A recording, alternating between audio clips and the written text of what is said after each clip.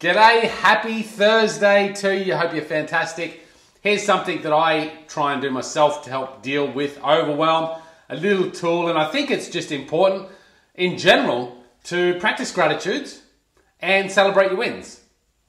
I think in my personal life, at least I've felt this way, is that I'm in constant chase.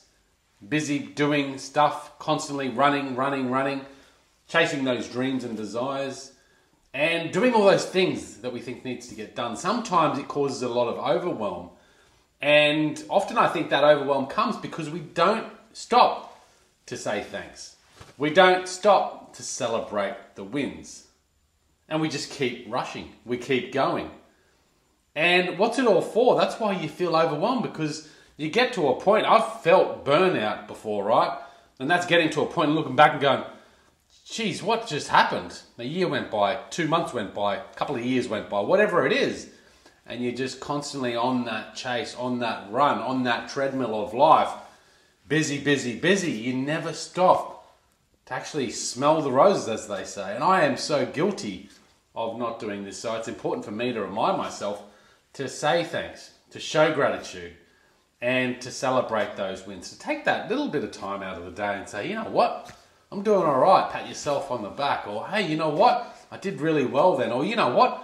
Look at what I've achieved over the last year or the last 5 years. Look at how far I've come. You know, celebrating those personal wins can really help you sometimes slow down and just be grateful for where you're at. Because often overwhelm is caused by this idea of what we'd like to happen in the future and a misalignment of our expectations of the future and the actual outcomes that are occurring. And that can cause a lot of stress and anxiety. But if you celebrate the wins, if you practice gratitude daily, you will learn to appreciate that, hey, that's just the treadmill of life. And you'll learn to appreciate the good things that you already have. And so those things that aren't quite happening or haven't happened or have happened in the past that you're not too happy about, they become more irrelevant because you're actually looking at, you know what, life is great. Life is great just as it is.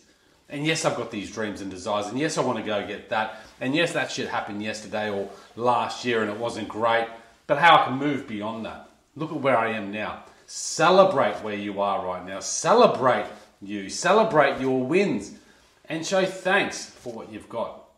That positive shift in mindset will help you manage overwhelm in life better. It'll probably help you, as it has with me, just slow down a bit and appreciate all that you do have. That's what it's all about. Freedom, fulfillment, and happiness, and that's life.